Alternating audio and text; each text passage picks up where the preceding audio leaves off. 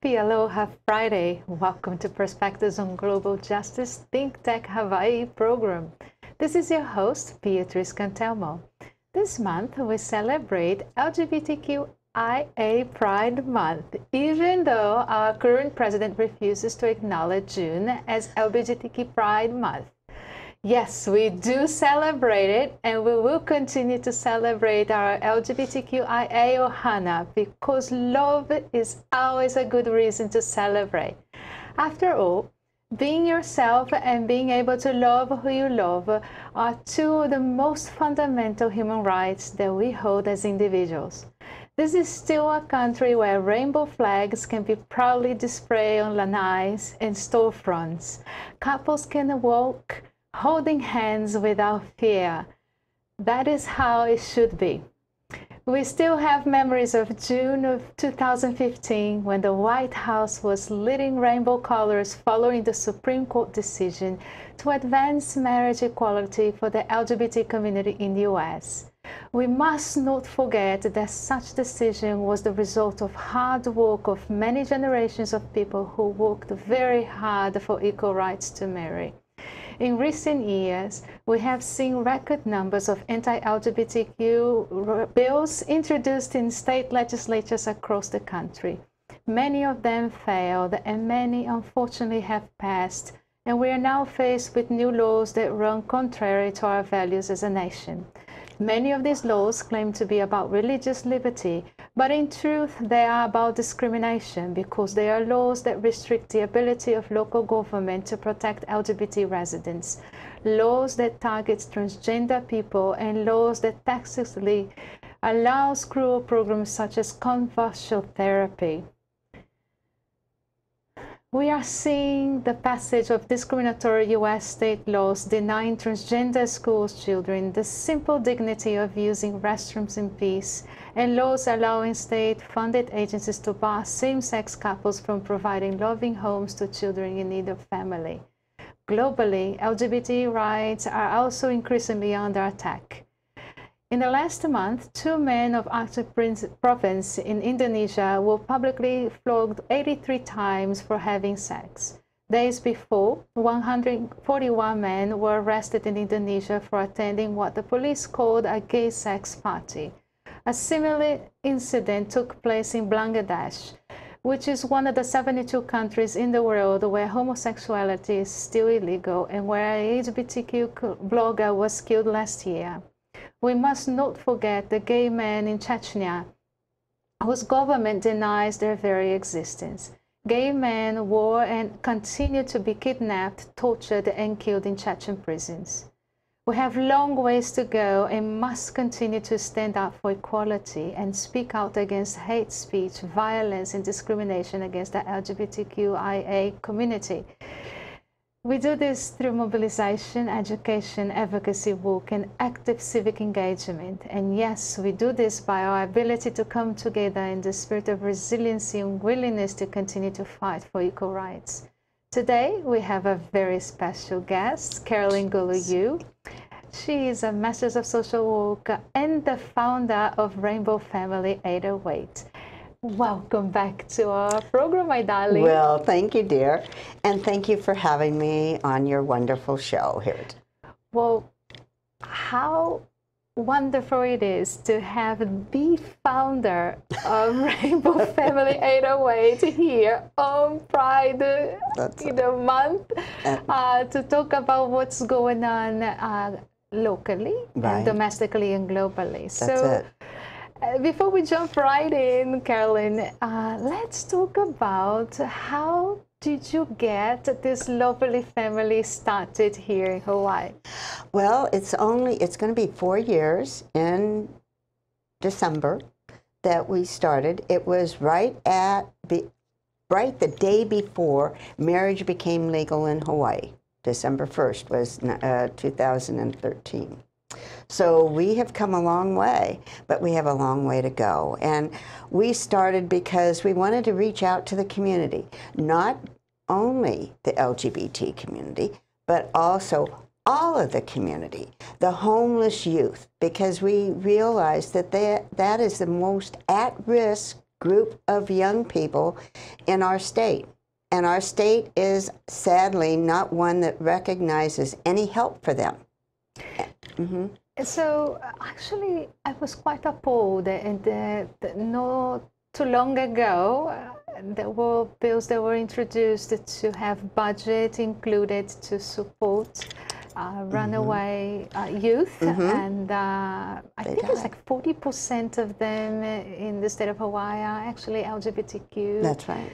And the budget was not approved. No. Our budget this last year has been terribly lacking in social justice for a myriad of people. But our homeless youth are the ones that for years they've been there, you know, and they just continue. They look the other way. They go around the bills. And it makes it hard for everyone, because it's, you know, they have the, oh, well, they're only gay. Well, excuse me, not only, they are LGBTqIA, and all the other alphabets that anyone can insert in there. But we have to look at the whole of the homeless youth, because every homeless youth matters. And we have to make sure that they have a safe haven, a place over their head, and food to eat, and clothing. And when it rains, they need to be out of the wind and the rain. Yes, and opportunities to thrive also. It is so hard to be homeless. Actually, Hawaii is the state that has the most homeless children per capita in the nation. That's right. Isn't that a shame? First for us. You know, and it goes against everything that we stand for. It goes against our aloha spirit. It goes against our ohana and our keiki matter, and we put our keiki first. We don't, unfortunately, here in Hawaii. And yeah, unfortunately, that's an area that needs a lot of improvement. And when I first moved to Hawaii in 2014, I came across U.S.A, and I was quite moved by the work that was being provided to the youth, because being homeless in itself is very hard, but having a place where you can come on in for the part of the day and lounge, do things that we normally take it for granted, like having a warm meal, take a shower, having clean clothes, backpack with a few belongings, you know, that you can go around, and the ability to continue to go to school or to find remedial ways to finish your school through GED. A lot of the health services, the counseling, but a sense of community. That was very, you know, important to see it happening, and to see that level of work threatened by budget cuts. It really is heartbreaking. And so the one and only place that the youth have is Youth Outreach Waikiki. And everyone, all of us, are just holding our breath to see what the budget cuts across the nation are going to do to them. You know, how are they going to have to lay off staff? Are they going to have to, you know, and when they do that, then we're, you know, a lot of volunteers, but you have to have qualified, trained people. You can't just take anyone in there because of all the issues that come with their needs. Of course, and there is also the need for continuity. I think that one of the strengths of being a nonprofit, but also a double-sword edge, is the part of having volunteers. Yes, volunteers can help to a certain extent, but you do have to have programmatically sound programs where you have staff that's paid, that they can be there and make a commitment to provide those services, which for the community that we're serving, it's very paramount, because they have so many inconsistencies in their lives, and being able to see a familiar face and have that reliability makes a big difference. The continuity is so important for them, because they've lost all accountability and you know, accommodations. Just the bare that's, I guess, one of the reasons we had the Valentine party for them. To, you know, put lots of hearts and everything, and I love yous all over, you know, to know that people do care. And we'll keep working, you know, however long it takes. Yeah. But, so later this month, there will be an event at Dave & Buster's. Do you want to talk a little bit about that and the fundraising that you are putting together? That comes from the LGBT caucus within the Democratic Party. They're going to be celebrating marriage in the United States. And so this will be, what is it, 2-3 years now that we've had, you know. Since 2015. 15. Yeah, it's only 2 years, but we worked for so long for it. It seems like, you know. And so we have to celebrate our victories. We really do. And it brings people together, and people, what were you doing on June 26th, when the Supreme Court came down with the, you know, where were you? Who were you with? You know, that type of thing. And so it's a great time to get together and remember and make new memories, too. New people move into the community, new couples move into the community, and it's a welcoming. So, and this helps because the LGBT caucus of the Democratic Party has been very gracious. Any fundraising they do goes back into the community. You know, they helped Yo at the holidays with, what was it? We needed rainbow. Not rainbow. Well, they came out in rainbow colors, but they weren't rainbow colored. They were rain ponchos, and that's really needed in the wintertime here. And so that was only one of the things that the caucus did for the youth. So there's other people in the community. It just so happens my son Michael Jr. is the chair of the LGBT caucus, and he's quite diligent about that and very dedicated. Let's talk about the caucus and the role that they play in the state of Hawaii to advance the rights of the LGBTqIA community here. Well, that caucus has been very instrumental in getting bills passed. Like we had a birth certificate bill passed for transgendered back in 2015. We weren't the first state in the nation, but we were before Oregon. And Oregon, you know, this is Pride Month, so it's good to have things to be proud about and to celebrate. And Oregon came through. And what Oregon did was they took all the rights for transgendered and wrote it into one bill. Here in Hawaii, we piecemealed it, unfortunately. We did the public accommodations, which was very important, that transgendered could not be refused housing. You know, that they go to rent someplace. They can't say, well, you can't live here. So we cleared that out.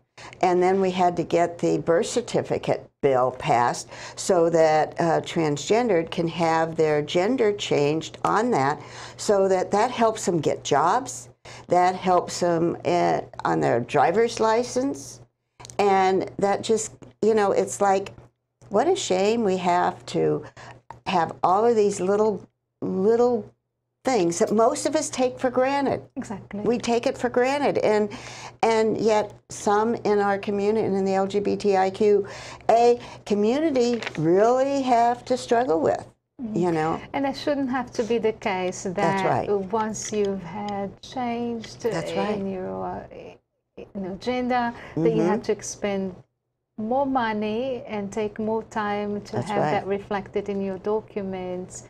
So I'm happy that even though we had to do it piece by piece, that the LGBTqIA Democratic Caucus, you know, have been working very hard and diligently under the leadership of Mike, your beloved son, and an amazing board to make that possible. So we're going to take a quick break, and then we'll be right back. Okay, good deal. Aloha, my name is Stephen Philip Katz. I'm a licensed marriage and family therapist, and I'm the host of Shrink Wrap Hawaii, where I talk to other shrinks Did you ever want to get your head shrunk? Well, this is the best place to come to pick one. I've been doing this. We must have 60 shows with a whole bunch of shrinks that you can look at. I'm here on Tuesdays at 3 o'clock every other Tuesday. I hope you are too. Aloha.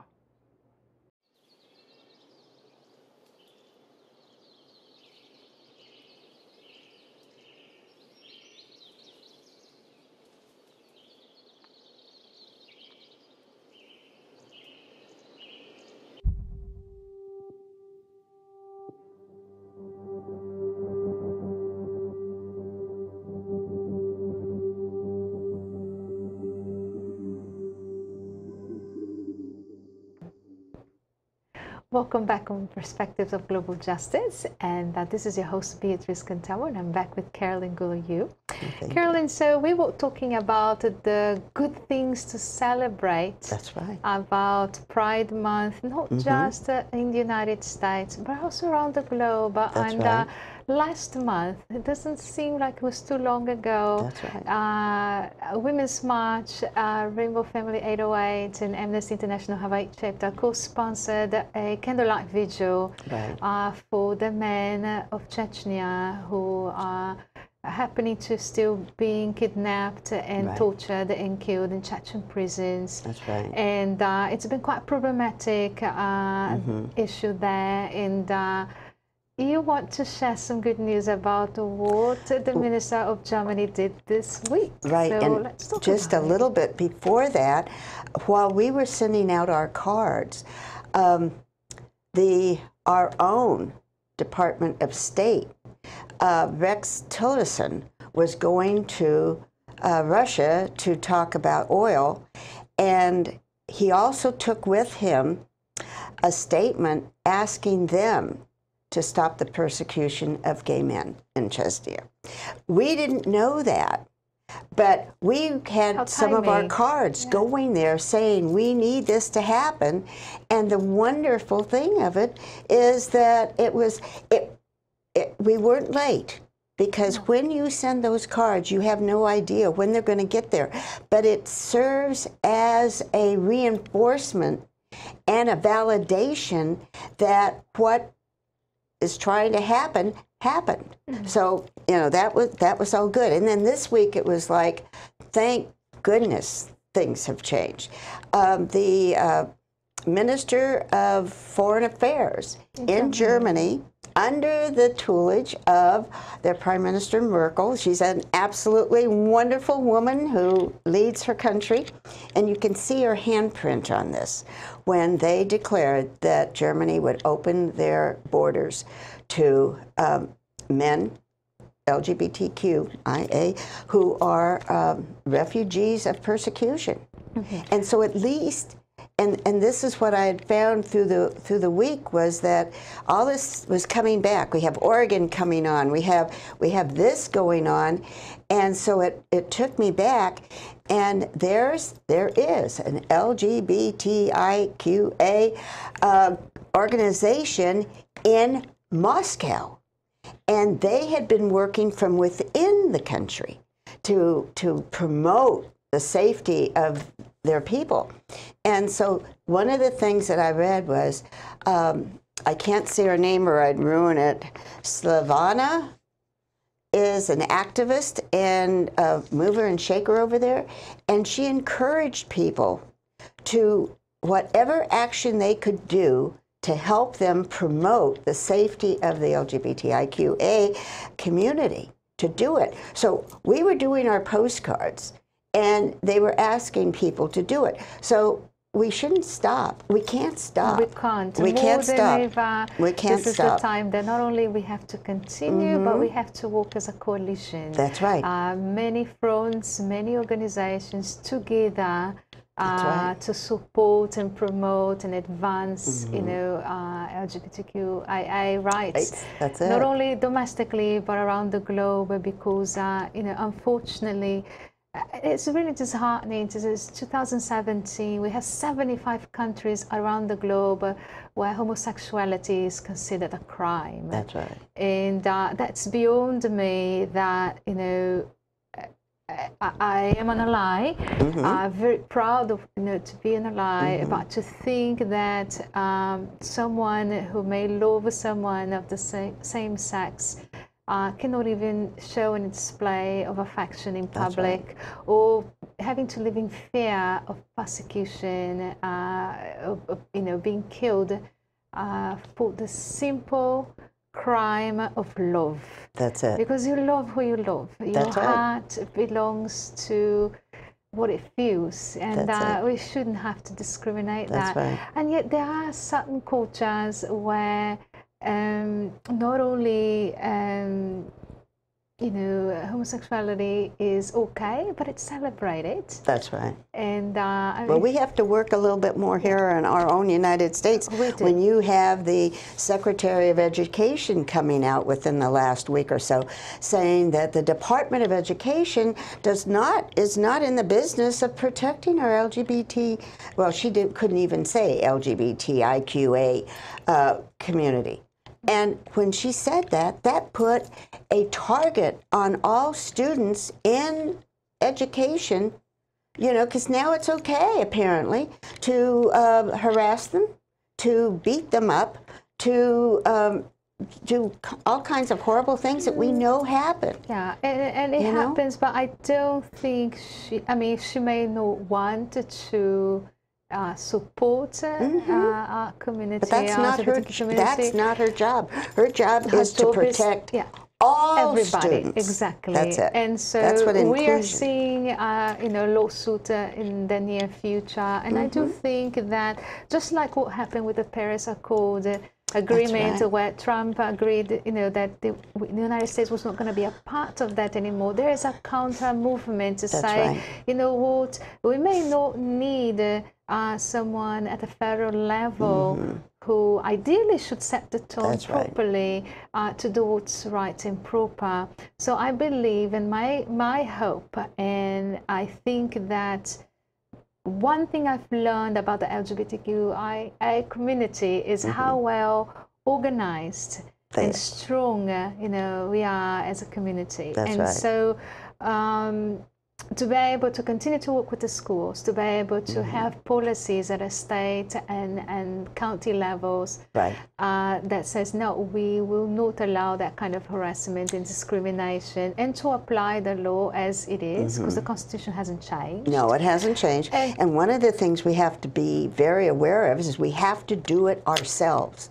We have to, this whole month, wear rainbow lace, wear a pin that has a rainbow on it, wear the rainbow state. It's so easy to be rainbow conscious here. And it's very hard also to have difficult conversations. I think that there are many layers of being an ally, from befriending someone from the LGBTQIA community to wearing proudly, a rainbow garment or gear. That's right. To actually taking part in a parade.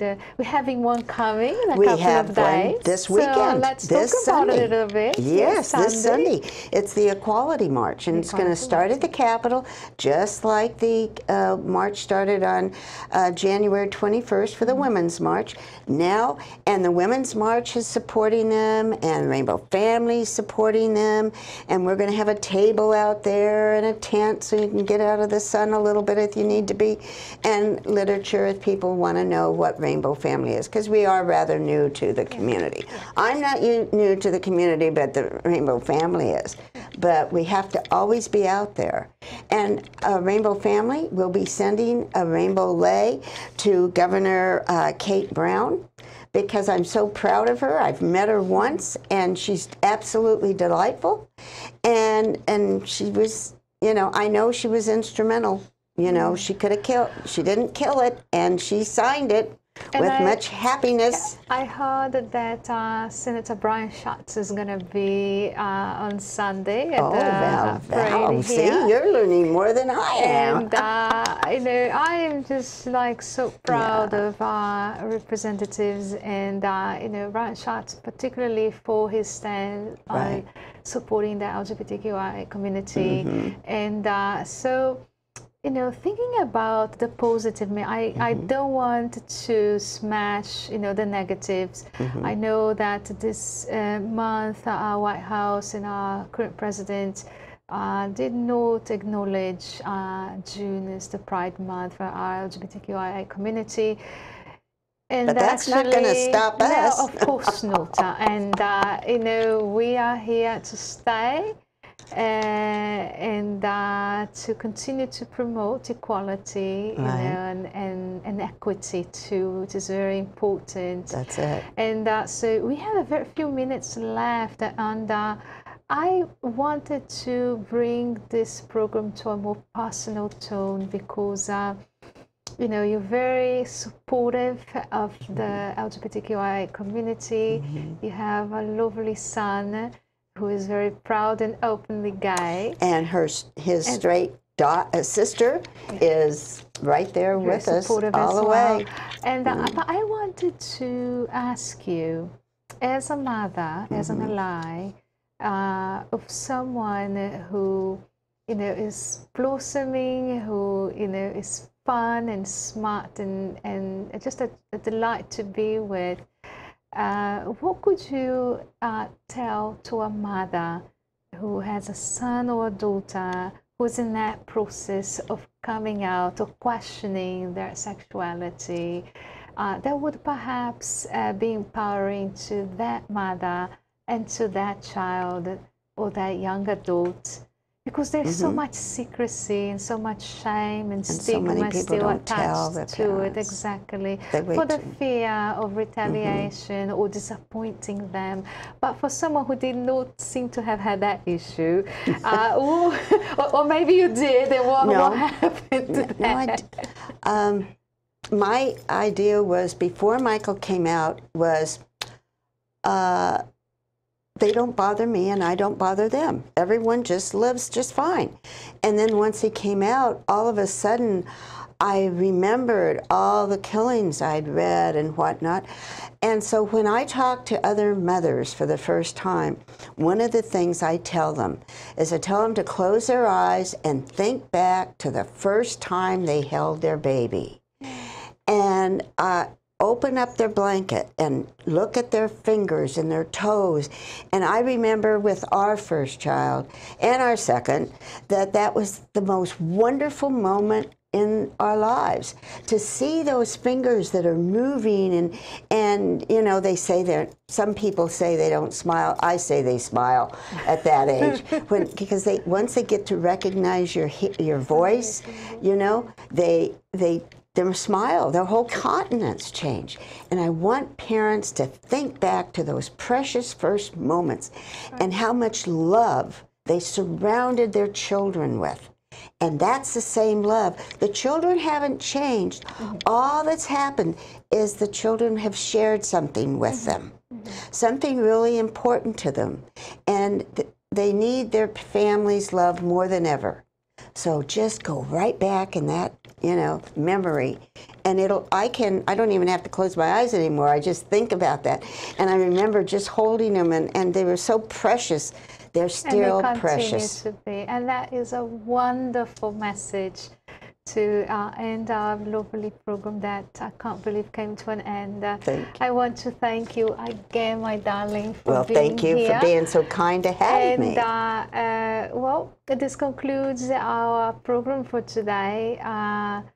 Thank you so much for spreading the love and keeping the love going, supporting our LGBTQIA community and Pride Month, which is not just June, but it's every day of the year. There we go. And on that note, hui ho.